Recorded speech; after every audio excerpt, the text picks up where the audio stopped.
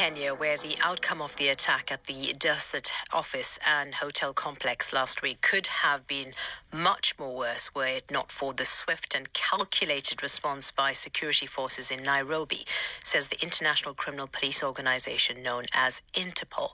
The organization's executive director for police services, Tim Morris, has told the BBC that intelligence sharing between countries needs to improve to prevent further attacks. 21 people were killed when Al-Shabaab gunmen attacked the building there.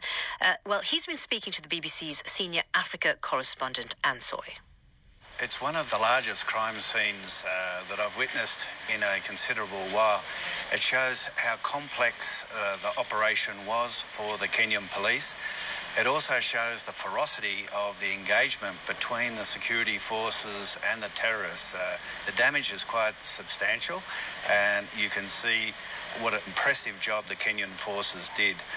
Whilst there was a terrible loss of life, I think the potential could have been much greater had it not been handled in the manner it was by the Kenyan police. Well, they have been praised, as you have just done, but then people are asking, could this have been averted? Well, that's always the case, I think, after a terrorist incident.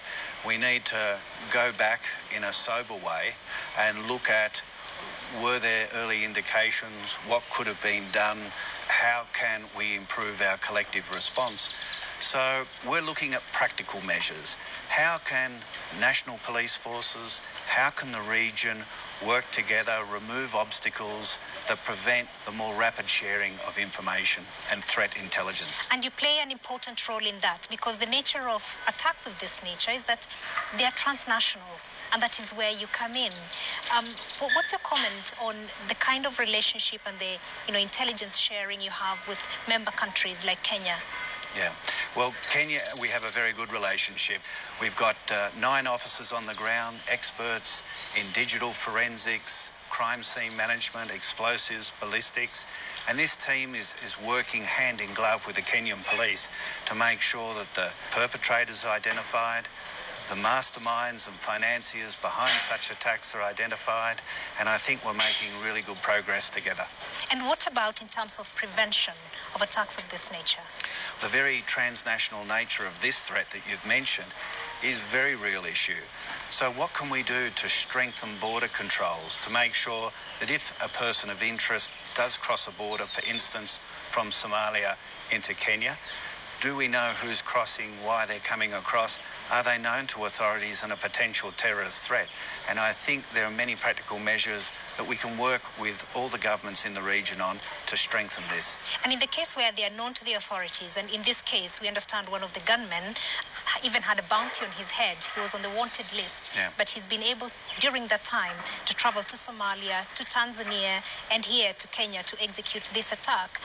How come we end up with lapses like these for people who are known to be dangerous? It's a huge border between Kenya and Somalia, as you're well aware, and so there's both official transit points and unofficial transit points. So it's a huge issue, I think, for the Kenyan and Somali authorities to build an effective border.